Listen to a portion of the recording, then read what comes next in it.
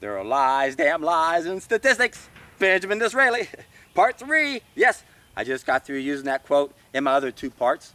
And in part 3, we're going to take a closer look at the Monty Hall Paradox. Let's make a deal, folks. I got 3 boxes right up here. There are keys in one of them. You got to pick one. Pick one. Come on, pick one. Y'all know the show, right? Let's make a deal. I believe they got a new version of it on TV now. I haven't seen it. But I sure grew up watching Monty. Funny guy. Great guy. And of course, almost everything is the same. You're given 3 choices. You pick one. So what does that mean statistically? You got a 1 out of 3 chance when you first join on to this of winning. So in this scenario, the Monty Hall Paradox, we got 3 boxes, and there's a set of keys to a brand new car under one of those boxes. The other 2 boxes are empty. And of course, Monty asks you to choose one, and then he tries to entice you into selling that box. Hey, I'll give you $100 for it, $200. No, I don't want to do it. And then he helps you understand, look, you got a 1 in 3 chance of winning, but you got a 2 in 3 chance of losing. Here, I'll give you more money, $500. So eventually what happens is Monty's going to entice you one more time. He goes, listen, I'm going to do you a favor. I'm going to come over here and I'm going to show you one of the boxes. Let's take a look at one of the boxes you didn't choose. Oh, it's not there either. Wow, there. Now you got a 1 in 2 chance of winning. I'll give you $1,000. Now this is back in 1975 when they were doing it, so that's a lot of money back in 1975. Of course, a brand new car. This is one of the better cars and might have cost $4,000 or $5,000. Otherwise, new cars back then cost $2,000. Sad place we're in right now. In fact, I'm going to digress for a moment because I found a quarter this morning while I was riding my bike. I'll pick that up. And I realized, damn, when the Federal Reserve Act was passed, that would have been like picking up a penny. Now it takes 25 pennies to pick up a penny that's worth the same. A penny nowadays is only worth 4 cents. Now, I'm digressing for a moment because it's really relative to this whole story. So we're talking about money, right? Not the same anymore, inflation. But back to the analogy, or back to the story of Monty Hall. What do you do? What do you do? Now, first of all, let's question whether or not, is Monty really right? Do we really have a 1 in 2 chance of winning? Now this gets a little tricky, and one reason why I'm using this brain teaser is to help you guys understand how easy it is to get tricked with statistics. Because this paradox was presented twice. Once in 1975 and then 15 years later, 1990. And both times the person who presented this to the public were ridiculed and harassed by all these incest mathematicians going, you guys are idiots, what are you doing? And it goes to show you how if you don't understand the truth, or if you're missing a piece of the puzzle, or if you take the first step heading east, it doesn't matter how well you do everything because you took the first step going the wrong direction. Now what I'd like to do, what I'd like for you guys to do is pause this for a second because I'm going to go ahead and explain this, but I want you to figure this out in your head. Pause it, figure it out. Once you got the answer, come back and let's see if you're right. Is Monty Hall right? After he shows the person the box, do you have a 1 in 50 chance or 1 in 2 chance of winning? Are those your odds? Pause it, come back. Okay, now you're back. Let's think about this. What's really happened? When Monty Hall shows you one of those boxes, we all know, if you've ever watched the show, that Monty never shows where the keys are or the prize, right? In other words, Monty knows. Obviously, Monty knows. It wouldn't make sense saying, well, let's take a look and see if it's on the box. The first box you didn't choose. Oh, there it is. You lost. Wouldn't make sense, right? And that's never happened. It never will. It never has. It never will. Why? Because Monty knows where the box is, and that's the key to understanding this question or this paradox, where you really don't have a 1 in 50 chance anymore.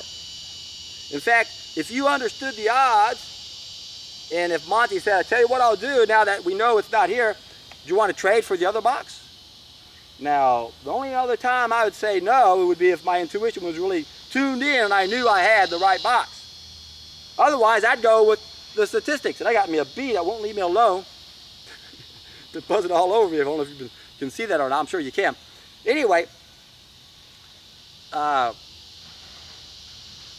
where was I? That piece distracted me so much. Going back to, okay, what do you have? Darn it, get out of here. Well, I flicked him that time. I guess he was thirsty. Now he's around the bike. That's the same guy that was buzzing around my camera, I think, about a week ago. You'll probably see him. He's buzzing around my bike right now. He'll probably be in front of the lens in just a second. Okay, look at what we got. Would you want to take the other box, or would you keep yours? Well, again, if your intuition isn't really strong, or if you don't feel like there is a gut feeling that that's the right box, you'd be a fool not to say, yeah, I'll take the other box, Monty. Knowing that you don't have a 50-50 or a 1 in 2 chance of winning if you keep your box or if you get the other box. And the key here is this isn't a new game. You didn't just join the game and Monty goes, okay, here are 2 boxes, pick one. Now when you pick one, you got a 1 in 2 chance, you see? That's not how the game started. When you jumped on board, you were given one pick out of 3 choices. It's always going to be 1 out of 3 no matter what happens. But once you know what happens, then the numbers change. And it all depends on whether or not Monty knows or not. So if Monty doesn't know, he's going to win 1 out of 3 times and then the game's going to be over and it's going to look stupid. And we know that's not going to happen. So we always know Monty's going to show the other box. So really, when Monty shows you the other box, he should be saying, okay, you can keep your box or you want to take the other 2 boxes. Because when he reveals that box to you, he's giving it to you, basically. In other words, again, you're not giving 1 box. If Monty didn't show you which one the box it was, and he said, would you want to trade your box for the other 2? Of course I'll trade my box for the other 2 because that's what you're getting. When he eliminates 1, that's what in effect he's doing, he's giving it to you. So it's not a 50-50, it's not a 1 in 2 chance. And there were so many mathematicians all around the world that insisted they were right. And yet they weren't right. Because it's always going to be a 1 out of 3 chance. Now to illustrate this point, to make it understandable, we can expand the numbers. Instead of saying 1 in 3, let's say 1 in 100 or 1,000, or make it even better, 1,000,000. This will really illustrate the point, 1,000,000. Let's say, get out of here, go on. You're distracting me.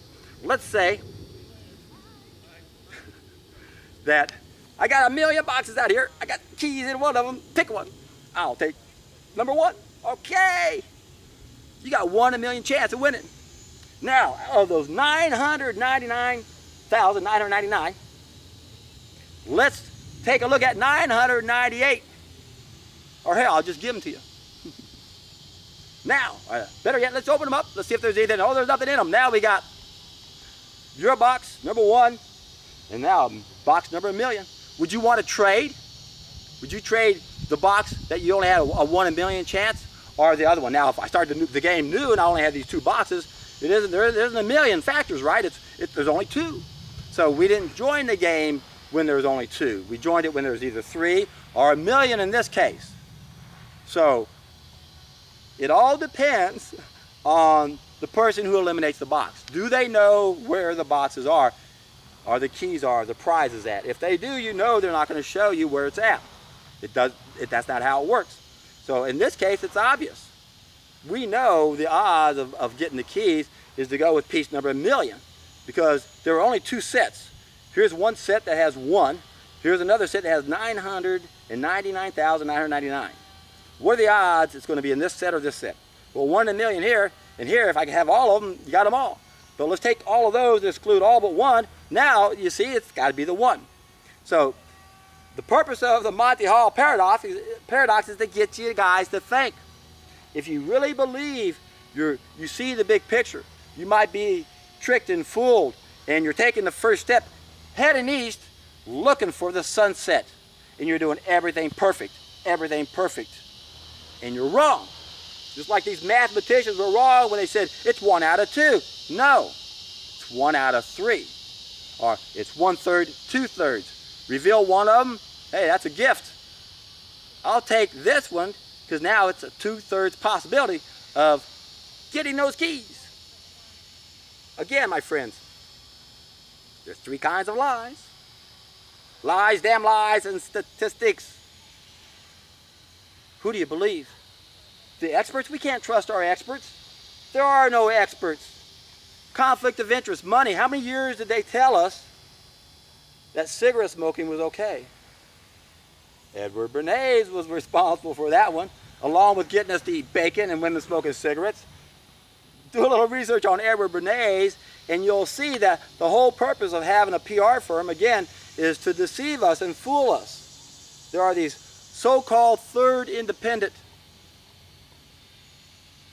companies or whatever, foundations, that will report on something and claim they have no connection, and yet they do. So that's what's happened. That's thanks to the PR firms. That's thanks to statistics. We have corrupt people twisting data, creating what appears to be an independent, non-profit company that really has financial ties to the people wanting us to believe a certain way. So who do we believe? Heed the words of Aristotle. Trust or believe only your own experience. There is no fact like a fact learned from your own life. And the best fact that you can learn is that the only expert there is when it comes to health is us. Healthcare is self-care. Most of our illnesses and ill behaviors are self-inflicted. Stop making the mistakes. The warning signs go away. What's the easiest way to start if this is all new to you? It's a solid food vacation. Oh, that was nice. I hope that came through, that monarch. I think I just missed it. It looked like he flew just right off the top. Can't wait to see that. Take that solid food vacation, my friends. Drink nothing but a gallon or two of juice, 4 to 8 liters of juice.